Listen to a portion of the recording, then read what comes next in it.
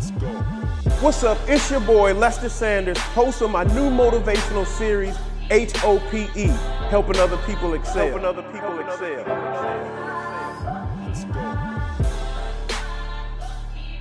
What's up? It's your boy, Lester Sanders, here with the very first episode of H.O.P.E, helping other people excel. Your inspiration, motivation, and empowerment outlet for success, goal, and dream achievement. I'm excited because this dream of mine, this motivational series, what gives me a platform to empower people nationwide and worldwide, is now a reality. For this very first episode, I simply want to paint a picture in a frame, a word picture on the canvas of life, a picture of become the change you see. Many of you are walking around with great ideas of what it is you want to have, do, or become, and you got to believe that it's possible. But whenever you set your mind to do something, the most discouraging thing in the world is when they, whoever they are, tell you a list of reasons why it can't happen. It doesn't matter who you are or where you're from. If you set out to achieve something, there will always be some form of adversity along the way. And with that in mind is why I created this series. All you need is practical, real-world strategies on this is how it's done,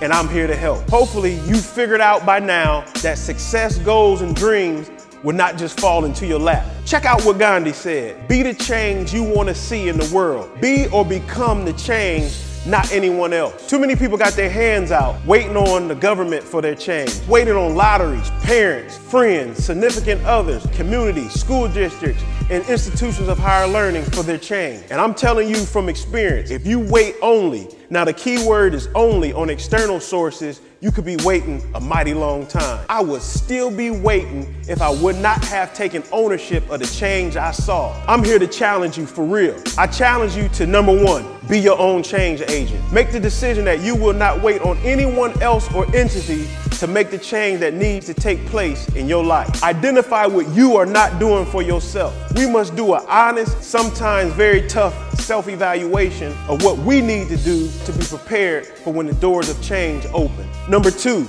you must identify your why. Yeah, what's your why? Your why or reason for keep going must be greater than your reason for quitting. I lost a cousin to street violence when I was in 6th grade. And out of that, I never wanted my mom to experience the pain of burying her only son. So that became my why for being with the right people and only being in the right places and taking charge of my future. Number three, you must take action daily for your change. You will only reap what you sow. If you don't plant the seeds of change, change won't grow or be your reality. I promise you, your change will come if you don't give up. Be the change you want to see in the world. Gandhi said, first they'll ignore you, then they will laugh at you, then they will fight you, and then you'll win. Yes, you will win. Martin Luther King Jr.'s change came to pass. Steve Jobs got his change. Oprah got her change. Walt Disney got his change. LeBron James got his change, and now he's trying to get some more change. And there was this little boy who was raised in a single-parent impoverished home, who failed 2nd grade, who wasn't supposed to make it. By the age of 25, I was supposed to be in a box, a jail cell, or a casket. But because I became the change that I saw, is now a Kent McKinley High School graduate, a Kent State University alumni, a husband, a father, a humanitarian, and a youth development professional who travels throughout America empowering young people and soon the world. Yes, that little boy got his change, and your change is waiting on you. Will you become the change that you see? I'm out of time, but certainly not out of message. It's your boy, Lester Sanders, on a mission of helping other people excel, reminding you in the words of Langston Hughes, hold fast to dreams, so if dreams die, life is a broken-winged bird that cannot fly. Hold fast to dreams, so when dreams go, life is a barren field frozen with snow. Until next time, become the change you see.